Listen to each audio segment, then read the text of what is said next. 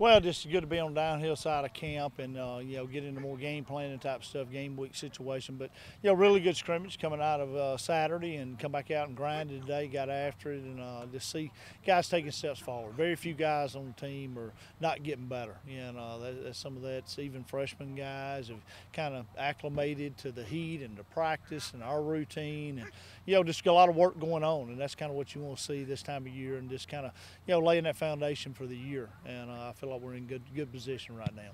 Continuing along that depth line, one of those position groups with a lot of depth is your wide receiver core. What have you seen out of that group? Well, I've seen that group just grow in leadership. It's a young group last year. They're all back basically, and so it's still a young bunch. So we'll say I have the same group for 2 or 3 years there, and like I said, those guys can make plays, and I've seen them get better with fundamentals of the game, just running routes.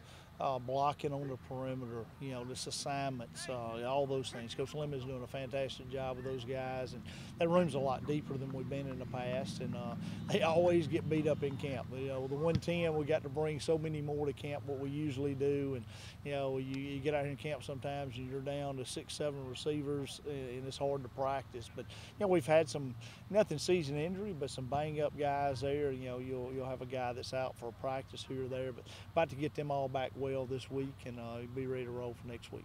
Talk about how Coach Lemon's made that group better. I mean, their routes, you get the balls there, they got to have the best arm of any wide receiver coach in America.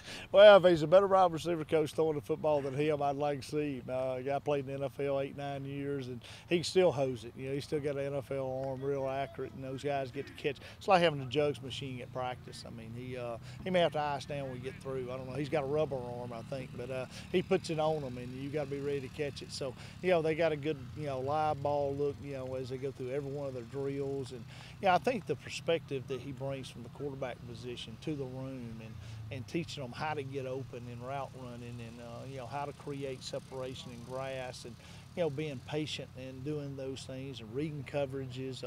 He's just made us a lot better.